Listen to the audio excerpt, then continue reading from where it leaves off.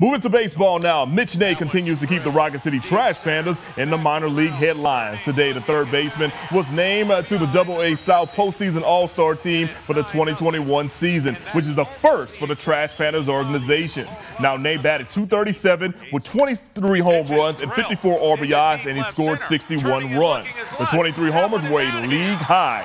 Nay was excited about being selected while repping his team.